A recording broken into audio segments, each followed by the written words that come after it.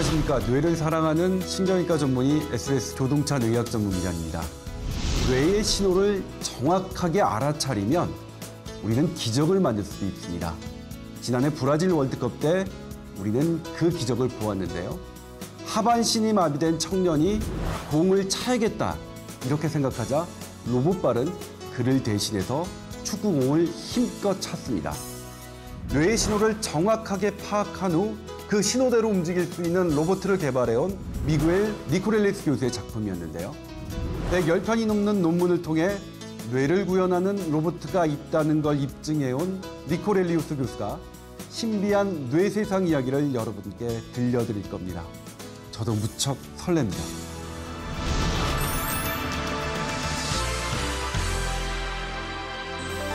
네, 여러분 듀크 대학교 신경과학과 미겔 니코렐리스 교수를 큰 박수로 맞이해 주시기 바랍니다.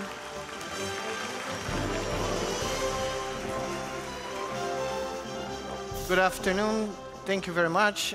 First of all, I'd like to thank SBS and everybody involved in the Seoul Digital Forum for this invitation. It's a great pleasure to be back in Korea to talk to you about a story. And this morning we heard a beautiful talk about the universe above our heads. This afternoon I'd like to talk to you about the universe inside our heads, the true creator of everything that we see around us, actually the true source of consciousness and curiosity. And to do that, I'll tell you a story. And the story starts like this.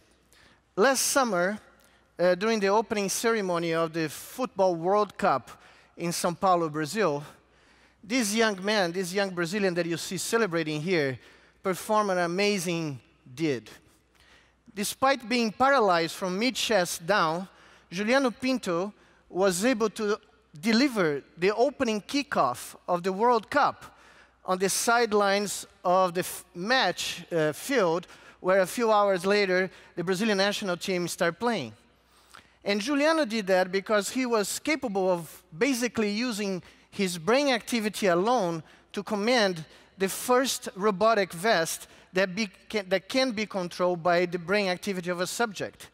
More than that, that vest can deliver back to that subject a tactile sensation when the subject walks under the command of his own brain. And I wanted to tell you the story how we got there and what was necessary to actually make a paralyzed man walk again. This started with an idea that was considered pretty crazy 15 years ago, and that is when my good friend John Chapin and I created a paradigm that we named brain-machine interface. And the idea was basically exactly what the name says.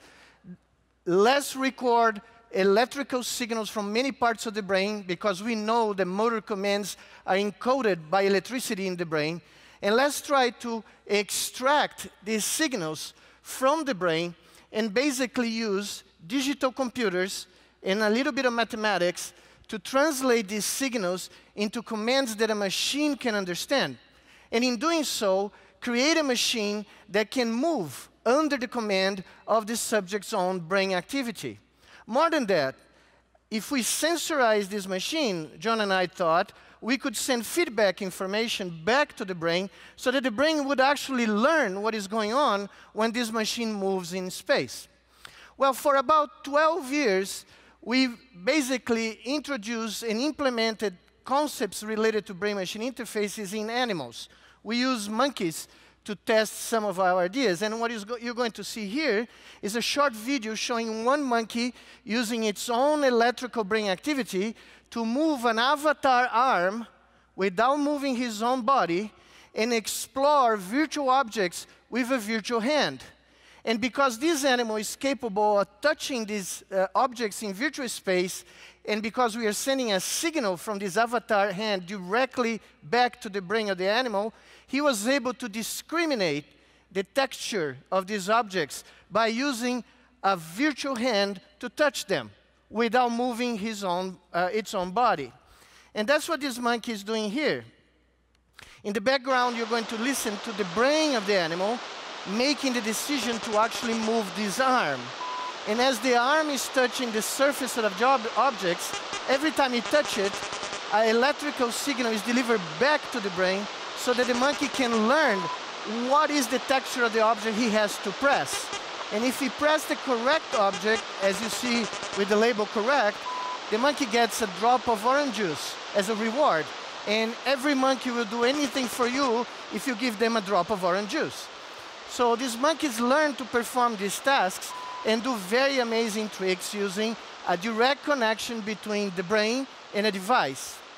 Well, next, when we saw these results, we immediately proposed in 2000 in a series of articles, John and I, that perhaps if we had a patient that had suffered a lesion of the spinal cord and the electrical commands generated in the head could not any longer reach the muscles of the body, that's the reason the patient is paralyzed, as you see in the diagram on the left, we knew by then that the brain of the patient continues to generate the electrical brain storms coding motor commands. So the idea we proposed in 2000 is, let's create an electronic computational bypass. Let's read these signals in real time, extract the motor commands digitally, and then send this to a new body, a robotic body that the patient is going to wear. And let's see if the patient can regain mobility by controlling this vest just mentally. As you can imagine, in 2000, that idea was considered pretty outlandish, pretty crazy, and people thought that we needed help, or the psychiatric variety. But it turned out that the concept was sound and the theory behind worked. So what I'm going to show you is how a bunch of scientists around the world, more than 100 scientists, technicians, engineers, neuro-rehab personnel, physicians, and a lot of people worked together from 25 different countries, 5 continents, for 18 months, around the clock, to actually build a robotic vest, an exoskeleton, that could be controlled by the brain activity of paralyzed people, and also deliver back to these patients a sense of touch. Every time the exo touches the ground, we wanted our patients to experience this as a realistic experience. Well, this is the exoskeleton. It's named after a very famous Brazilian scientist who actually created the concept of controlled flight. Brazil Santos Dumont 1 is an electrical hydraulic machine. It has 15 degrees of freedom that can be controlled. It has about 7 gyroscopes that help balance the entire device. And more important than that, it has a central processing unit right here on the top that is actually on the back of the patient, like a backpack, that allows brain signals coming from the subject's brain to be decoded in real time, transforming digital commands and deliver to the actuators of the machine so that the patient can control the movement of the device and at the same time receive feedback. The reason we can provide feedback to these patients is because of the ingenuity of one of my best friends, Gordon Scheng, a professor of robotics at the Technical University of Munich, who created this thing called artificial skin. Basically, Gordon realized that he could embed pressure, temperature, and proximity sensors on very flexible printed circuit boards, and he could daisy chain these circuit boards and then basically place the whole arrangement into 3D printed plastic material to create what he called an artificial skin. And because he created these in great big patches, we could actually apply these patches, for instance, to the surface of the foot of our exoskeleton. This is an example of a regular foot here, a regular sandal, showing to you what happens when the sensors are applied to the ground. You can see the pressure signals appearing there on the computer. Well, every time the exoskeleton walks under the control of our patient's brain, basically these signals are generated and are delivered almost immediately to the forearm skin of these patients in both arms. So we created what we call a haptic display to deliver feedback from the feet directly to the skin that the patients still have sensitivity on. So we fool the brain to actually feel the feedback from the feet using the skin of the arms.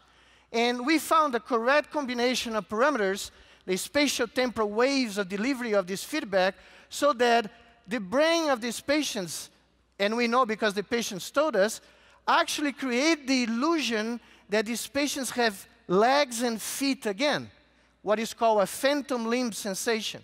Every one of the 8 patients that we trained with this device were able to walk and actually have the perception that they were walking with their own legs, even though they couldn't move their legs because they are paralyzed. So let me show you one of the examples of how this happened. I'm moving my slides too quick. Here's a movie of the first day one of our patients walked with the exoskeleton. You can see that he's wearing a helmet. That's because he's wearing an electroencephalograph cap that reads his brain signals and broadcasts it to the central processing unit of the exoskeleton so that he can control the movements of the device. So when you see now a blue light in front of his head, is the signal that he took the correct mental decision to actually move the exoskeleton. That's the first day he learned to walk. Again, after 9 years on a wheelchair. That was the first day this former athlete had the experience of actually walking by himself again. In every one of these steps, he's touching the ground and he's feeling the ground on his forearms. So he's creating an image, a tactile image of the ground below the exoskeleton. And that is very important because it gives not only the possibility of moving, but the sense of moving himself. This changes the whole game when you talk about rehabilitation of the patients. Here is Juliano Pinto in one of the tryouts for the World Cup kickoff.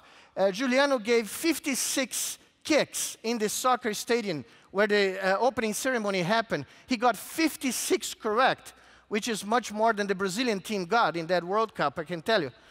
But what you're going to see is just the same thing that we did on the pitch. The lights you're going to see gives you a message how the brain-machine interface works.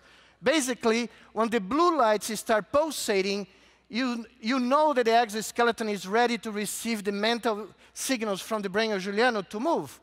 When you see 2 flashes of light, green and yellow, moving from the helmet to the legs, it's because Juliano took the correct decision to kick the ball, and then you see basically the kick being produced. So it took about 22 seconds for Juliano to perform this task. You can see that he took the right mental decision now, and now the exo is going to move, and he's going to kick the ball.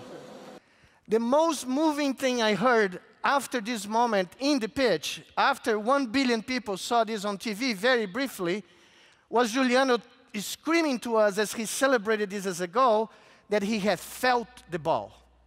He really felt the contact with the ball, which is, for a person that has been 9 years in a wheelchair after a car accident, something that changes your life.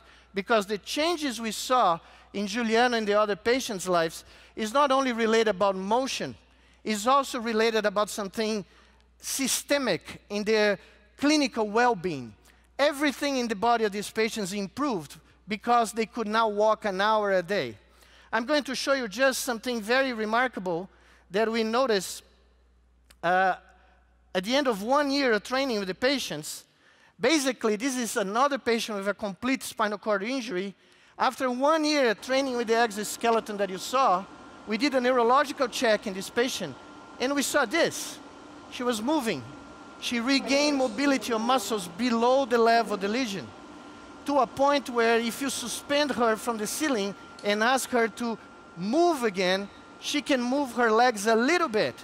She can actually simulate locomotion movements, very likely because her brain changed. There was a plastic reorganization in the brain, and this was transmitted to the spinal cord to probably a few nerves that were still there, and allowed her to move her own legs for the first time since her lesion. Well, I have just a few minutes to tell you that this is just the beginning. These brain-machine interface examples, clinical examples, mark the beginning of a new era, of what I like to call the brain actuating technology era, where we are going to see in a near future a variety of applications that not only paralyze patients, but we all will be able to use brain-derived signals to control our computers, to control our cars, perhaps even to send text messages or emails and communicate. And to demonstrate this future, I just want to finish to show the latest edge on the field, a paper that is going to come out in a few days, and you're probably going to hear about it in the press, because this is the first example of what we call the brain net. And the brain net is the first shared brain-machine interface. And to demonstrate this concept, we use 3 monkeys that basically collaborate mentally in real time, without moving their bodies, to move a virtual arm in 3-dimensional space. Basically, since you have X, Y, and Z to move, we got one monkey to control X and Y, the other monkey to control Y and Z, and the third monkey to control X and Z. And we digitally combine their brains to the point in which they were able to actually do these tasks together. You see 2 monkeys here playing the game. You see the virtual arm. This monkey is controlling, the left one is controlling X and Y. This monkey is controlling Y and Z. There is a third monkey in another room. And you see that the monkeys have a visual feedback only of the dimensions they're controlling. And by using these dimensions, they are getting a synchronization with a millisecond resolution of the 3 brains. And they can only perform the task correctly if they actually do that. And when they do that, what we saw, because we give a reward to them and each one at the end of the trial, is that their brains are maximizing the representation of the 2 axes in space that they are representing and reducing the representation of the axis that some other monkey is doing. So we can basically shift the representations of the world, and we can show that the brain is acquiring statistics that we are telling the brain to acquire in order to cooperate in a medium that is basically driven by electrical brainstorms coming from these 3 brains simultaneously. So I'd like to finish by saying that we are seeing just the beginning of this. We are going to expand the interactions between human and machines in a way that humans will take advantage of machines to improve the quality of life or to do things that we couldn't do before. Machines will not take over ever of our humanity, but we will use machines to become more human. Thank you.